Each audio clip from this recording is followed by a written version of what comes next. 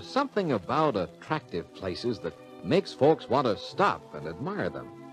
Makes you want to go closer and examine the flowers and the house. You think about owning such a pretty place. And there are other places you see, and you're glad to get on by as fast as possible. Yes, all of us are apt to judge by appearances. In the same way, customers walking down a Kresge store aisle judge by appearances, too. Folks are attracted to counters that look fresh, inviting, and well cared for. They just naturally stop and examine the items on display. And 9 times out of 10, whether they had meant to buy something or not, they end up buying from a counter that's set up to sell. In the opposite way, customers are turned away by messy counters, counters that show dusty, shop-worn merchandise and sloppy, run-down displays. From the customer's side of the counter, it looks pretty hopeless.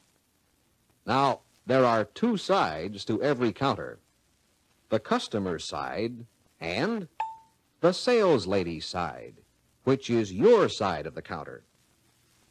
Let's look at your side of the counter. Of course, you want people to stop at your counter because it's attractive and inviting. You want them to find just the article they've been looking for and to be pleased about it.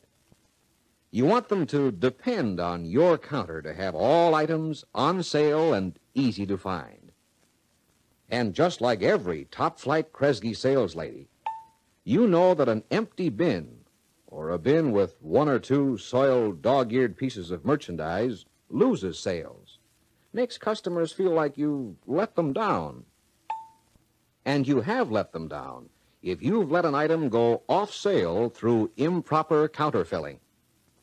Now, we all realize that it takes an alert sales lady to keep all of the fast-moving items and all of the slow-moving items as well on hand and on sale day in and day out. Many times, it's easier to keep supplies of the fast movers on sale than it is to watch out for the items that you don't get so much call for.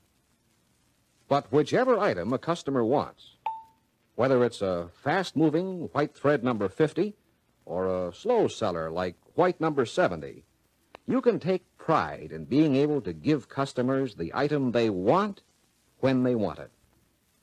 It's really our business to see to it that every item stays on sale all the time. It's our business to keep our counters filled and ready.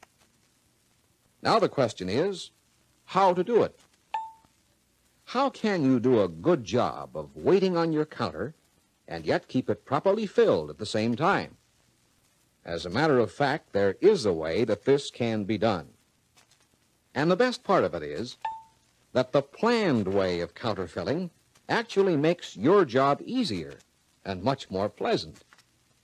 Easier because while it keeps your counter ready to attract and serve customers, it saves your energy for the pleasant friendliness that customers appreciate. You see, if you don't have a plan and an item like black photo corners goes off sale, a good many customers may just not bother to ask for them. They may decide there's none in the store and go somewhere else. The result is you lose a sale. Sometimes a customer will ask for the item she can't find, and then it's up to you to start looking for it. And here the trouble often begins. While the customer waits, you search hurriedly through the understock. If the understock hasn't been kept up right, you won't find any black photo corners here either. Then you have to ask the customer to wait while you make a dash for the stockroom. In the meantime, other customers arrive and want attention. Some get cross at having to wait. Some help themselves. Others get tired waiting and leave. Finally, you get back with the item. Not only have sales been lost, but customers are put out from waiting. And you? Well, a few trips like this tire you out in no time. And why was the extra work and rush necessary? Because an easy, planned way of keeping the counter properly filled hadn't been used. Now let's see how such tiring work can be avoided, how the job can be done, how the customers can be well served, and the sales lady saved. Here's the easy way. 1, use your slack time. 2, start from the middle. And 3, work both ways. Now, what does this mean? Just this. The middle is the understock. If your understock is right, you can work up to the top of your counter with ease and with the right merchandise.